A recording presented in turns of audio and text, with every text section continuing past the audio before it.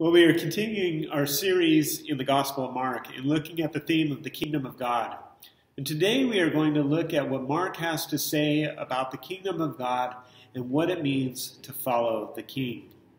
The passage we are looking at is Mark chapter 1, verses 14 through 20 that was just read for us. Let me pray for us as we look further at this text this morning. Let's pray. Oh God, we come to you this morning, and Lord, we pray that you would just speak to us during this time through your word. Lord, whatever we're going through right now, whatever it is that we're discouraged by or maybe just struggling with, or whatever it is that we are experiencing right now regarding our circumstances, would you just speak to us, Lord? Meet us where we're at. Draw near to us in such a way that we would know you more and that we would faithfully follow you. God, by your Holy Spirit now, speak to us, and may the words of my mouth and the meditations of our hearts together be pleasing to you, O Lord, our rock and our Redeemer. We pray it in Christ's name. Amen. Well, have you ever received an invitation from someone that was so great that you couldn't pass up, you couldn't say no?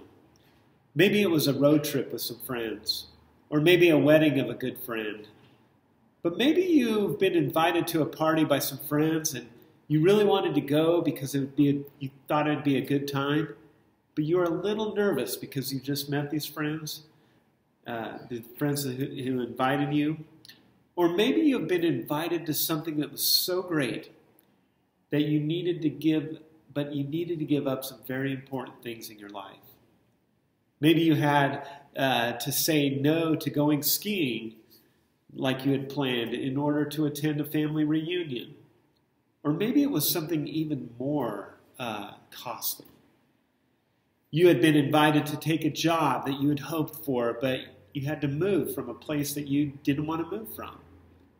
Or vice versa, you had moved to a place that was so wonderful, but you had to give up a job that you liked. Or you had to leave friends in order to go take this job in another place. Today in this section of Mark's Gospel, Jesus gives us an invitation that is so great, it is so amazing, but accepting the invitation means giving up some things that are hard to let go of. What is the invitation? And what does accepting this invitation cost us? And what does accepting the invitation mean for us? First, what is the invitation? Well, if you look with me at verses 14, we'll start with looking at verses 14 and 15. Now, after John was arrested, Jesus came into Galilee, proclaiming the gospel of God, and saying, "The time is fulfilled, and the kingdom of God is at hand. Repent and believe in the gospel." As the Gospel of Mark opens, it feels like he's in a rush. He says nothing about how Jesus was born. And then we saw last week that he is pretty brief with a huge event like Jesus' baptism. Then he briefly mentions the temptation in the wilderness, which is another big event. And only after he rushes through these first 14 verses does he get to where he seems like he's been trying to get to all along, and that is the opening words of Jesus himself. The time is fulfilled, and the kingdom of God is at hand. Repent and believe in the gospel. Now, we might hear words like repent and believe and might think, well, that isn't an invitation. That's an easy invitation to turn down. I don't like the idea of repenting. It makes me feel like I'm an awful person. But it is important here that we look at what repent and believe mean. The word repent here means to reverse course, to turn away from something that Jesus hates and to turn to the things that he loves. And what is one of the things that God invites us to turn to? Well, he says, repent and believe the gospel. What is the gospel? Well, the gospel, the word combines the Greek word for announcing news And it combines it with the prefix, which is a prefix that means joyful. So the gospel then means joyful news. It is an announcement of something that has happened in history, something that has been done for you, that even changes your status. The good news of Christ's life, death, and resurrection. So the essence of Christianity is news. It isn't good advice. It isn't some tips to maybe follow. Christianity is good news, joyful news. Many religions will tell you that you have to do something to earn your way to God. Christianity says this is what has been done for you in history. Jesus Christ lived, died, and was resurrected to earn the way to God for you. This is good news.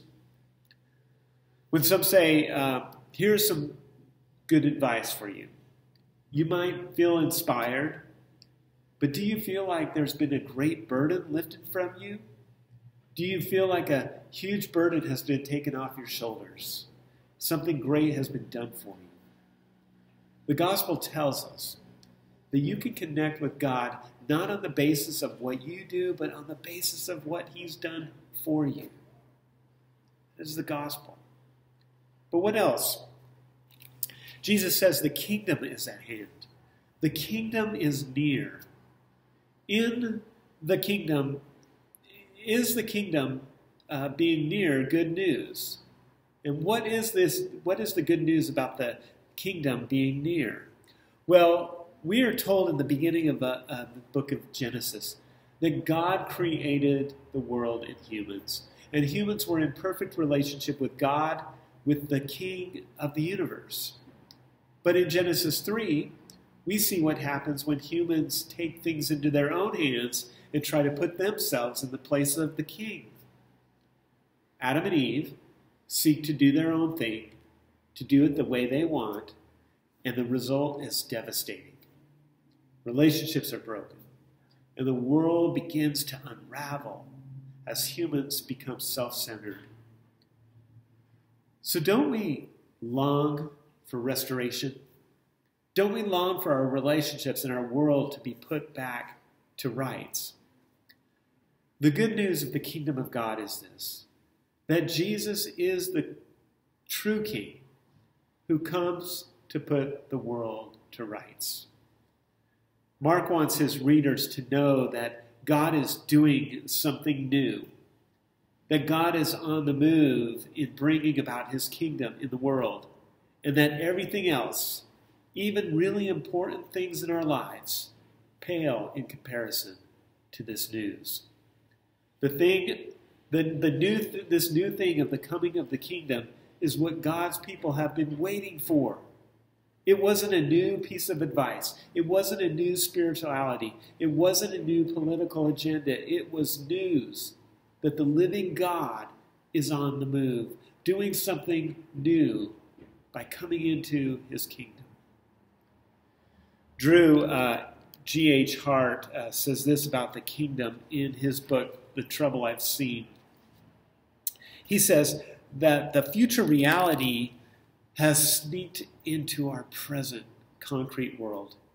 Even though we lived within the decay of this old and sinful age, the kingdom of God has come and is still coming, setting things right according to God's new creation. God's kingdom is good news for those living in seemingly hopeless circumstances. Jesus rebooted humanity and creation. Jesus rebooted humanity and creation. In other words, with the coming of Jesus, God's kingdom is near. And this is good news of joy.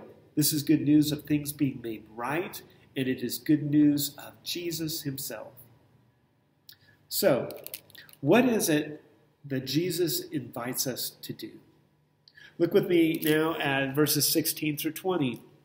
Passing alongside the Sea of Galilee, he saw Simon and Andrew, the brother of Simon, casting a net into the sea, for they were fishermen. And Jesus said to them, "Follow me, and I will make you become fishers of men." And immediately they left their nets and followed him. And going on a little further, he saw James, the son of Zebedee, and John, his brother, who were in the boat mending their nets.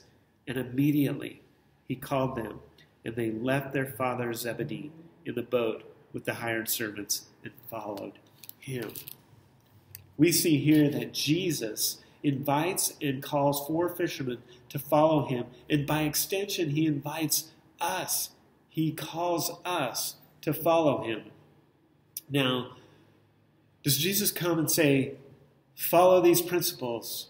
Or does he come and say, follow religion? No. What does he say in verse 17? He says, follow me.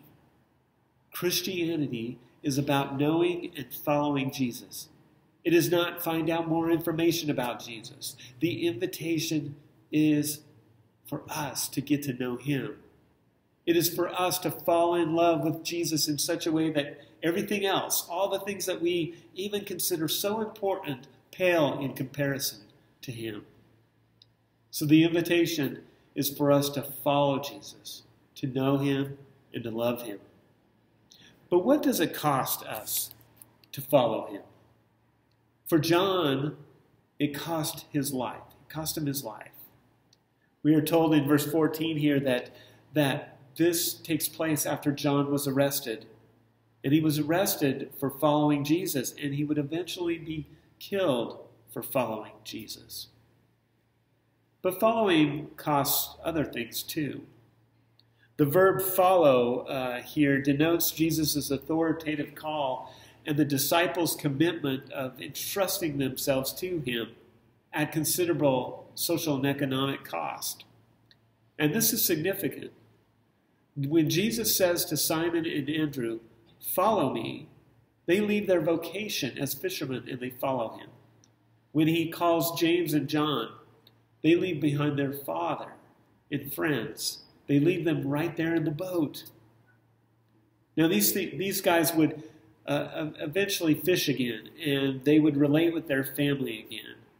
But what Jesus is getting at is this: where do we go to find our identity, our priorities?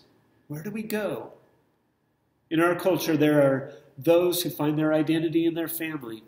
There are those who find their identity in their careers, or their work, or their reputation, or whatever other projects that we have. To those who find their identity in your family, Jesus says he wants priority over your family. For some of you, saying goodbye to your family is no big deal, but perhaps you find your identity in what you do as an individual. To those of you who find your identity in your work, your reputation, your stuff, Jesus says, I want priority over that too. But not only does it mean that we find our identity in Jesus. During that time, it meant, during the time of this passage, it meant turning away from social and political agendas which were driving Israel into a devastating war. I think a couple of years ago, this didn't seem to connect with me as much. But given what is happening in 2020, politically and socially, I don't think it's a stretch to say that our polarized ideologies have driven a good portion of the population toward violent behavior. We are called to find our identity in Jesus, not our social and political agendas. Politics are important, and it is so important that we vote on this upcoming election. But our faith needs to drive our politics, not the other way around. Furthermore, the call to repent, believe, and follow meant calling Israel back to true loyalty to Yahweh, to their God. This is why repent and believe go together. Jesus' contemporaries trusted all kinds of things, their heritage, their land, their temple, and their laws. And even their God, provided that this God did what they expected him to do. Jesus was now inviting them, even calling them, to trust their God was on the move, doing something new. So what does accepting this invitation, God's calling on our life, mean for us? It means that we find our identity not in politics, not in our social agendas, not in our family, not in our careers, our personal projects, but that we find our identity in the King whose kingdom has come near. And it also means that we trust that God has drawn near in Jesus Christ in order to do something new, to bring the kingdom, to renew the world. But one more thing. It also means that when Jesus comes into our lives and rescues us, he invites us in as participants in what he's doing in the world. It means sharing in his tasks to renew the world. This is what Jesus means by follow me and I will make you fishers of men, fishers of people. We are given the privilege of being co-laborers with the King. We are given the privilege of inviting others into a relationship with Jesus, seeking to see our neighbors, our co-workers, and our friends find new life in Jesus. But what motivates us to follow and to participate? Why would anyone leave something they devoted their entire life to? Why follow Jesus? The passage tells us that immediately the fishermen left their nets. They immediately left their work and family. Who were these men who immediately followed? Well, fishermen in those days had economic resources and would be able to purchase, lease, or rent land from Rome's agents. That would allow them to fish. Their social ranking was very low. William Carter, in a commentary on Matthew, says this, that he says in Cicero's ranking of occupations, owners of cultivated land appeared first and fishermen last. He says Athanasius indicates that fishermen are on a par with moneylenders and are socially despised as greedy thieves. And yet, this Jewish rabbi, this teacher, Jesus, comes to them and invites them into a relationship. But in order to drop everything and follow, we need to see what kind of rabbi, what kind of king Jesus is. This invitation of Jesus is so unique in Jewish culture, but it shows us who he is. See, in that culture, pupils chose rabbis. That was just the cultural expectation. Rabbis did not choose pupils, students. Those who wished to learn sought out a rabbi to say, I want to study with you. Mark is showing us how radically different the authority of the king is to any other king before or after him. He is the true king that comes with humility and chooses despised sinners, like the fishermen and like us. It is this king who comes graciously to invite sinners into his beautiful story, and it is this story that eventually leads Jesus to a cross on Calvary. For us, to follow is costly, but it isn't as costly for us as it was for him. He is the king who would humbly lay down his life, dying on the cross for the sins of the world, taking our punishment in order that sinners like you and me can know God and enter into the story of God and the renewing of the world. For these fishermen, I think it was as if they realized that the true king was so gracious and so humble that everything else, all that they had been trusting in, paled in comparison to him, because this king came to them who were despised fishermen and not only wanted a relationship with them, but wanted them to be a part of the story of God's kingdom in the world. This is the same way he comes to us today. What an honor that he would choose us, that he would love us, that he would invite us to be with him and to give us the privilege of participating in his renewing of the world. Do you know that this is the kind of king Jesus is? He comes to us, he calls us to follow him, and he invites us in as participants in what he is doing. Trust him. Follow him, love him.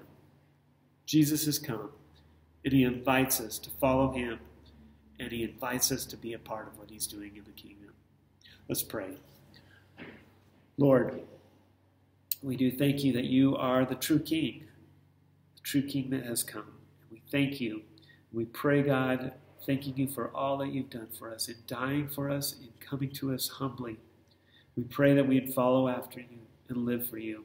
Thank you that we have the honor of participating with you. God, help us to live in this world as followers of you. This we pray in the name of Christ. Amen.